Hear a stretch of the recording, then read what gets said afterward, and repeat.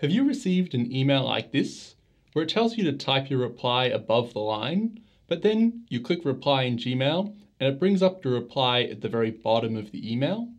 Timmy's had a few people ask for help with this problem in the past, so Timmy decided to make a video to explain what's actually happening here, because the solution is a lot easier than you might expect. The short answer here is just reply to the email like normal.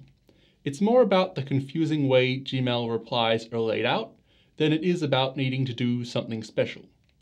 When you click the reply button to reply to an email in Gmail, it brings up a box below the original email for you to type your reply in. So at the moment, it looks like your reply is going to end up below the original email and way below this line up here. But that's actually just the way Gmail's interface structures things.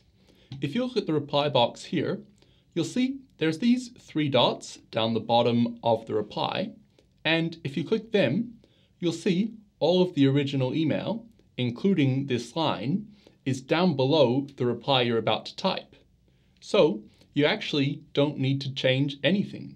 You can just type your reply above this line and click send, and you'll be all good. Basically, the email you received is all of this email up here, but the email you're sending is only what's within this box here. So you have the original email down at the bottom of it, and then the new thing you typed up here. The person that put this line in just wants to make sure that everything you type goes up here, and you don't come down in here and start typing things in here so that your response is hidden in their original message. They want to make sure you respond up here away from their original message. So Timmy will delete this here because they do not want you to type here, and Timmy will type a quick response up the top here above that line. And now once you've typed your response, we can click send and send that reply off.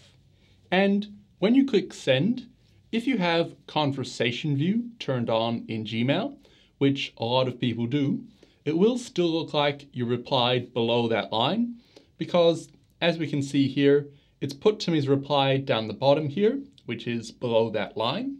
But just remember, what's up here is really irrelevant.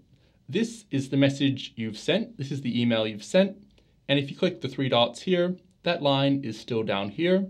This is just what the original person sent to you. So your response is in fact above that line.